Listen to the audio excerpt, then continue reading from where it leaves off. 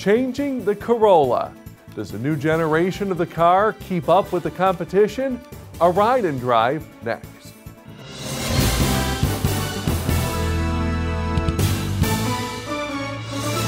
Welcome back on this Wednesday. In the compact segment, the Toyota Corolla was the U.S. sales leader for 9 straight years before being dethroned by the Honda Civic in 2012.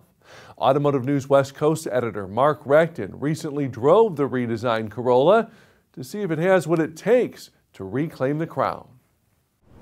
Toyota's been selling the Corolla in America for 45 years, winning tons of awards for its quality, durability, and reliability. But it's also been on top of lists such as most boring styling, most likely to clog the fast lane, and also most likely to be driven by somebody who has no hope of career ambition. But for 2014, Toyota's given the Corolla an extreme makeover. Okay, let's be honest here. The Corolla isn't going to win any best-looking contest compared to the Mazda 3 or the Ford Focus or the Hyundai Kia twins. But really, as far as Toyota is concerned, their designers were chugging a whole lot of Red Bull when they designed this front fascia. Toyota National Brand Manager Doug Coleman explains why, after years of ubiquity, the Corolla is ready to be embraced by the cool kids. Well, certainly the younger buyers, a very elusive target for the automotive industry, and everybody wants them in their showrooms.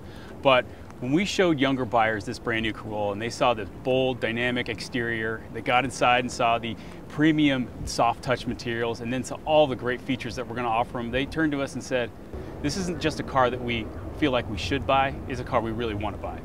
Mechanically, the base 1.8-liter four-banger is a carryover engine. However, Toyota also is offering a more powerful Eco version of the same engine that boosts highway fuel economy to a claimed 42 miles per gallon.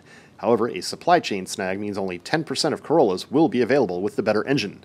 The big powertrain news is the installation of a continuously variable transmission over most of the model line. Built by Rechtin, this pulley-style CVT comes with artificial shift points that give the impression of a typical geared transmission.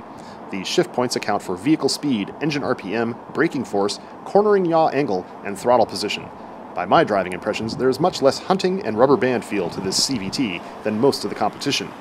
Dimensionally, the Corolla gains 4 inches in wheelbase and overall length, with a longer wheelbase than a 1996 to 2001 Camry.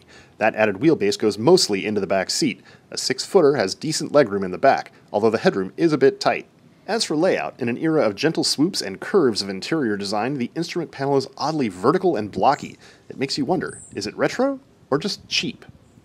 On the downside, the Corolla still has an antiquated torsion beam rear suspension, which was new when Conestoga wagons traveled the prairies, and most of the lineup suffers from rear drum brakes as well. That's pretty prehistoric stuff compared to the competition. But with a price tag of $17,610, including destination, Toyota has an aggressive starting price point. Toyota let the current Corolla and the one before this run for 6 model years, whereas most of the competition run theirs for 5. Toyota won't say how long the new Corolla will run for, but they do want sales to increase to about 330,000 units a year. That should be enough for it to regain the compact segment volume title. For Automotive News TV, I'm Mark Rechtin. Thanks, Mark. Volkswagen says it will not grant immediate union recognition to its U.S. workers and may take months to reach an agreement on a German-style works council for its Tennessee plant. VW telling Chattanooga staffers earlier this month it was in talks with the UAW on representation. The union announcing last week it had collected signed cards from a majority of the plant's 2,500 workers backing recognition. Organizing foreign-owned U.S. plants is a top priority for the UAW, and VW's German union, IG Metall, is pushing the automaker to set up a works council in the U.S. EV charging station maker Ecotality has filed for bankruptcy protection and plans to auction its assets next month. 4 years ago, the company won a $100 million grant from the feds. The money was earmarked to create a network of charging stations for cars like the Nissan Leaf. The company says Nissan has agreed to provide more than $1 million of financing to keep Ecotality running during the bankruptcy. Back to VW for a second, and you're looking at a time machine of sorts. It's the production XL1. VW says this plug-in hybrid foreshadows the company's future.